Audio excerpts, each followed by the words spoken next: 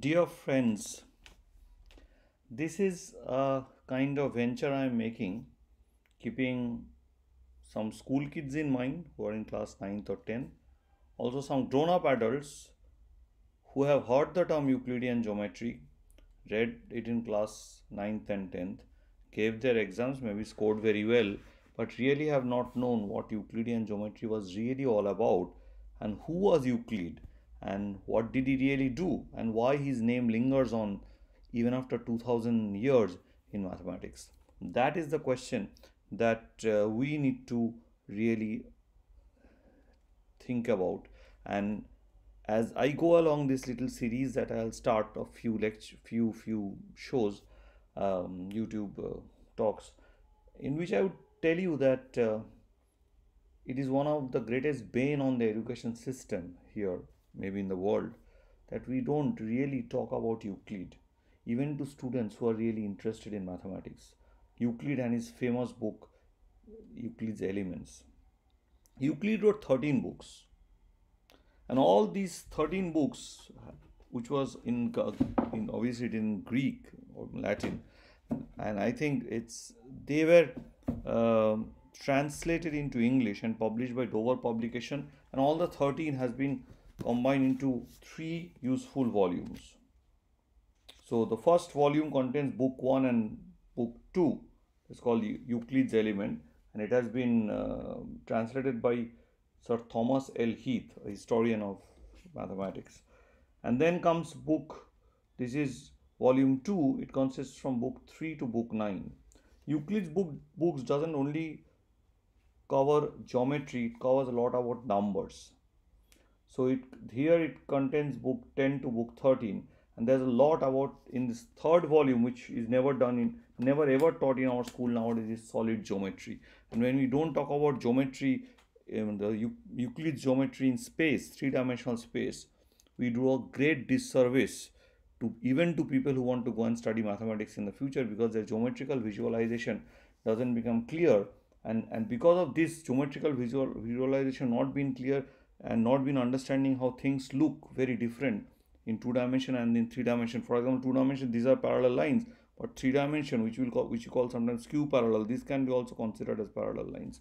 So there is a difference in the way you view things, and as a result, you have to uh, be really conversant with solid geometry if you want a deeper understanding of geometry that we later on learn about projective geometry or affine geometry and maybe differential geometry.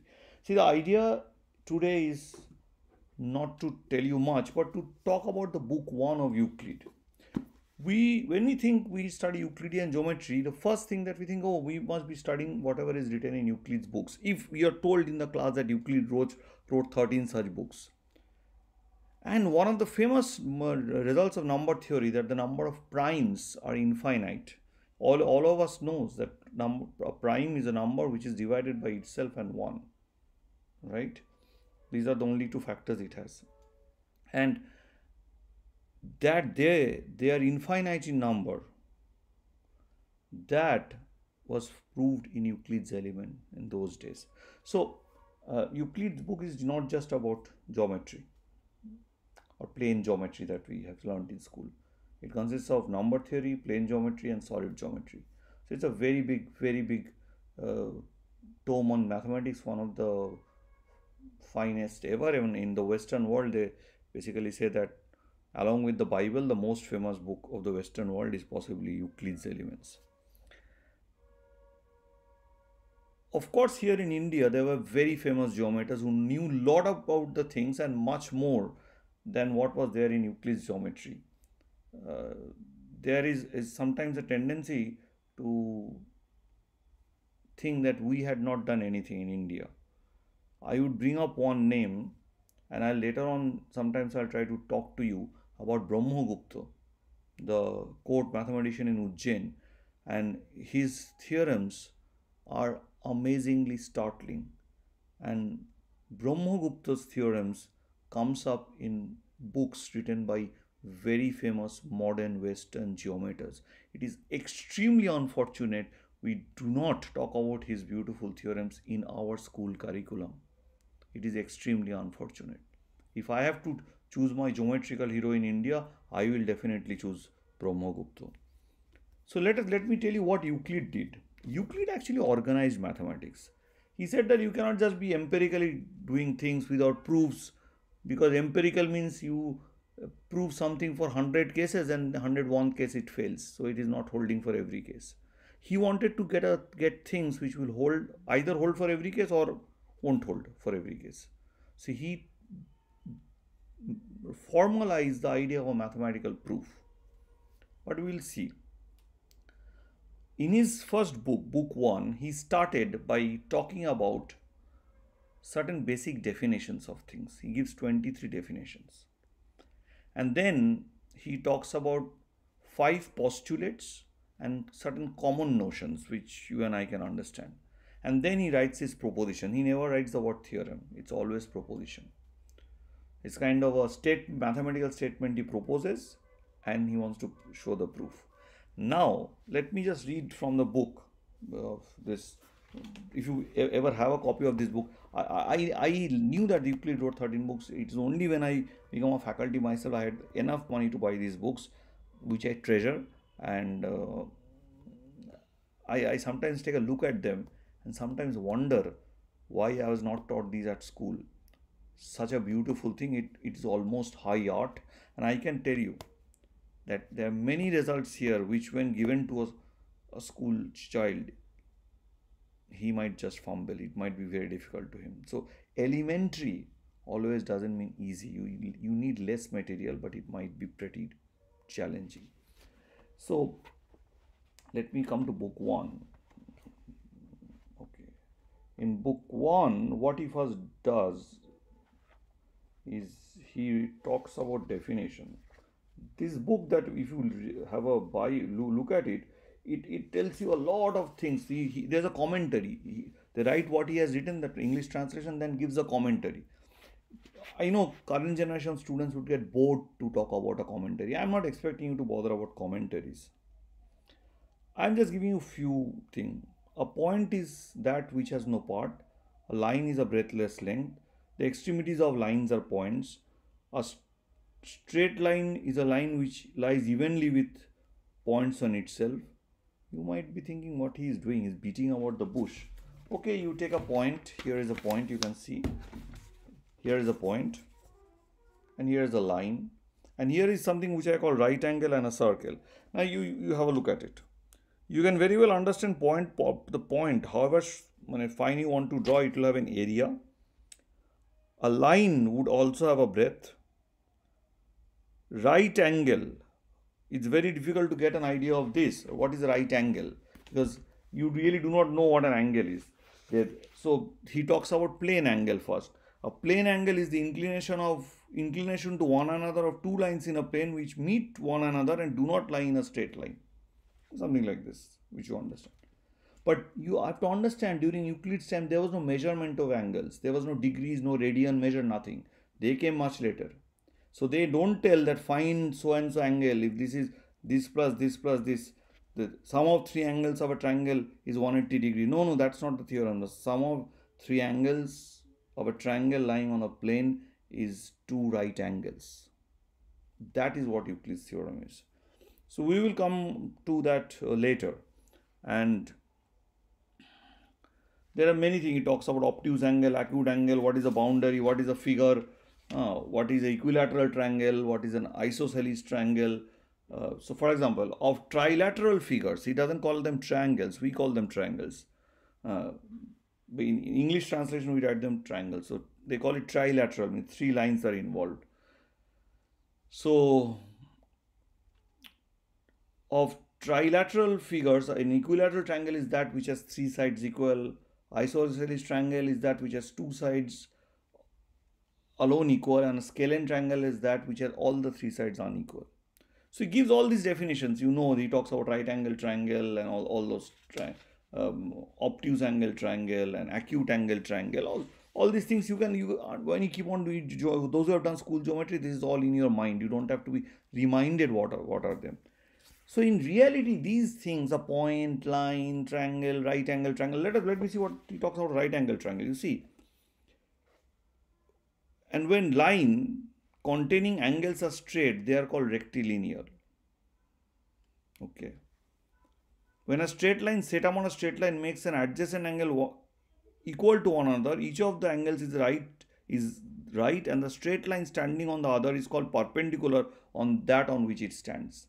So you can very well understand what he means by that. So these are certain things which I and you can also understand, and you can have a complete feel of what he is telling. In reality, these things are so within our intuitive grasp that we don't really define it. In a modern geometry, you wouldn't just go ahead and define. So we will have certain objects which I and you understand what are these. We are not going to get into what are they structurally, how they look like. We will then provide a set of rules or axioms which some Euclid calls postulates. That this is what I expect them to follow, and I have tried them out and seen that they follow this. Any object which follows those rules can be called as a line, point, circle, right angle, whatever. It need not be exactly that geometrical object. This is where this exactly what I have spoken now. This is where I have moved from school elementary thinking to a higher axiomatic method of thinking. What Euclid did, he organized mathematics into into some notions which are undefined notions, then into axioms, and then propositions. So this structure of mathematics is retained till date. This is how modern mathematics is done. So for example, say in set theory, what is a set? And you understand fairly well what a set is, but there is no real definition of a set pinpointed structurally. This is what means a set, other things are not a set. So we cannot make such definitions. Here, for example, if you draw a point, however fine it might be, it will have an area actually. It will be a two-dimensional, it will have a two-dimensional area on this plane. It might be very, very small, doesn't matter, but it has. It's not zero. Point is something which doesn't have anything. No length, no breadth, no height, nothing. So what is that? That's so abstract. You can't really go and think that there is something like that, which has no parts. So you can really understand what he's talking about is an idealistic view of certain things which I and you understand. So it's things in the limit. Those who understand calculus, they can say that, okay, these are things in the limit. They don't really, you can draw lines smoother and finer and finer and finer. You're going more and more near the idealistic line. But such lines don't exist in reality. How can you have a draw line which has no length, no breadth, however small that breadth might be? It's not zero. So, never mind. So these are things I and you understand. Now let us see what are the postulates. So let me see what are the postulate. The 5 postulates of Euclid. To draw a straight line from any point to any point. So if there are 2 points on the plane, the Euclid's plane.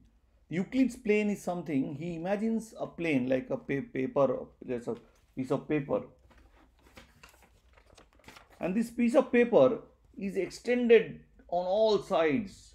And he imagines that he extended infinitely. The idea of infinity is already there in his head, but he doesn't express it. The question, of course, is you can say that, do I find such a thing on Earth? No. On Earth's surface, you cannot find because Earth's surface is round. So this plane is also in your imagination, that there is this extended infinitely this plane. And then, like for example, if you look at a railway line, parallel lines. Parallel lines are the ones which are drawn on the plane, but they do not meet. So you look at that railway line and it goes and it goes and goes, and you just see that they almost possibly meet at very far off distance. That's the kind of view one makes, but you don't see a curvature there. You don't see that, okay, it just falls off. The rail line doesn't fall off. So within your eye limit, what you can see is planar in structure, is a plane-like structure on Earth. So that is why this idea of a plane geometry works so well when we are making a building bridges, building mechanical things, because they are within our visual range. We are doing things within our visual range, and within that, Euclid's geometry works perfectly well. Euclid is a true hero. So what he first says that, okay, this is the plane. So draw a straight line from any point to any point. Okay. You can take 2 points and join them by a straight line. That's it. To produce a finite line continuously in a straight line, So you have a finite line, means a line segment actually. Those who know some mathematics, they will know what I'm talking is about line segment. So you take 2 points, join them, but you can extend them indefinitely on both sides. See how subtle the whole thing is. The idea of infinity is built in, but it is never expressed. Right? To describe a circle with center and a distance, when you can always draw a circle with a center and a given radius, you can always draw that. All right angles are equal to each other, of course. That is essentially what the definition says, that if they are standing and both the angles are equal to each other, then they are each of them is called a right angle. The fifth postulate, which has led in the future, of many years after Euclid, in the 19th century, into what is called a huge revolution in geometry. And that new revolution showed us that the geometry of the world is really not Euclidean. And that is what Albert Einstein used in his theory of relativity, general relativity. It says if a straight line falling on two straight lines makes an interior angles on the same side less than two right angles, the two straight lines, if produced indefinitely, meet on that side which are the angles less than two right angles. So he is talking about a very strange scenario. He is talking about this scenario. So he is saying there are two straight lines. Okay, so let me again read it. And if a straight line falling on two straight lines, so this is the one which is crossing. You know, this one. This is this line. This line is cutting two straight lines, falling on two straight lines. And in the side where the sum of the two adjacent angles, means the one which I have marked, those angles, their sum is less than, in your parlance, it will be 180 degrees, sum is less than two right angles. Then if the lines is extended on that particular side, will finally meet. Now it might look obvious to you, but it's really not obvious to a mathematician. It seems he talks about, you might say, okay, anyway, he has defined what is adjacent angle on these 23 definitions. And of course, he talks about right angles, so I should talk about two right angles. But I cannot visualize what two right angles is. People thought that, can I prove this postulate 5 from the remaining axioms? People tried and tried and tried and tried. They couldn't. Then some brave people decided, very brave people, like Lovacevic in Russia, like Jonas Bolai in Hungary, Carl Friedrich Gauss, Bernard Riemann, they decided that this fifth postulate seems to be independent of the fourth postulate. I can possibly think about a geometry without the fifth postulate, or have something which is very different than the fifth postulate, and have a geometry as consistent and as rigorous as Euclid's. In Euclid's Elements, till the 28th proposition, it doesn't use this fifth postulate. Fifth postulate comes in from the 29th proposition. There is a simple way of this fifth postulate is told to you in your class, that in a plane, if you take a straight line and if you take a point outside the straight line, through that point, only one line can be drawn which is parallel to this given line. This is called the Playfair's axiom, or Playfair's representation of the fifth postulate. But nobody could ever prove the fifth postulate wrong, neither they could prove it from the other axioms. So geometries came up which were called non-Euclidean geometries, where people decided what happens if I have more than one. That was Lobachevsky's game. If I have more than one line parallel through a given point, through a given point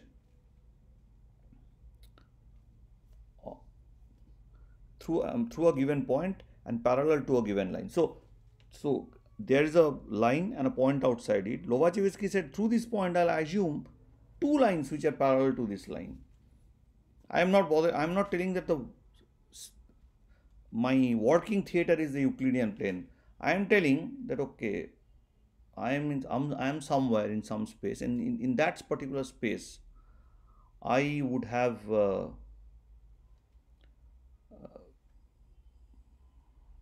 I would have a straight line. I'll define the straight line can be defined as a line as things any stuff joining 2 points on that in that particular the working theater, and then I'll take a point, and through that point I'll think that there are two lines parallel to this particular straight line, which is in defines to the fifth postulate. But a consistent geometry can be made with that definition, which led to what is called hyperbolic geometry, and one type of non-Euclidean geometry, and it's still a very active area of research and has applications. So I am almost ending the story today. I am telling just one observation of Euclid, which he couldn't prove either, led to a whole bunch of revolution. This is the true story of Euclidean geometry. Nobody can ever prove the fifth postulate wrong on the Euclidean plane, on Euclid's plane. No, you can't do that. Euclid's geometry is a pure art form. We will, in this series called Euclid and his Elements, we will actually tell you about several nice results from Euclid, starting from results about plane geometry to solid geometry, so that you know what a great work this was. And proposition 47 in book 1 is your all of us is a favorite Pythagoras theorem, favorite to many of us. But please understand that even in the first proposition of Euclid, the logic of its proof can be challenged in modern terms. So a book which looks absolutely beautiful and absolutely complete may not truly be so.